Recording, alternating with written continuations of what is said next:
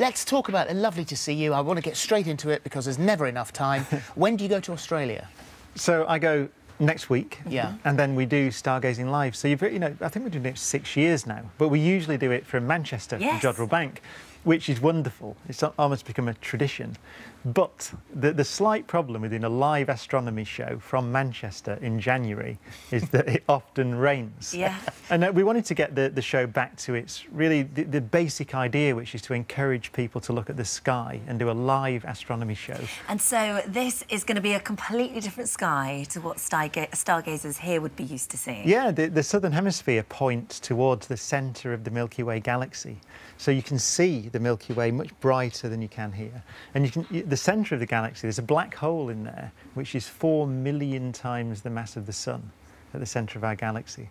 So we can see into that region from the southern sky, and different constellations as well. So I think it'll be interesting because we can do live astronomy. We're also at a massive observatory with huge telescopes. You say this is pure astronomy. We're getting back to pure astronomy. What does that mean?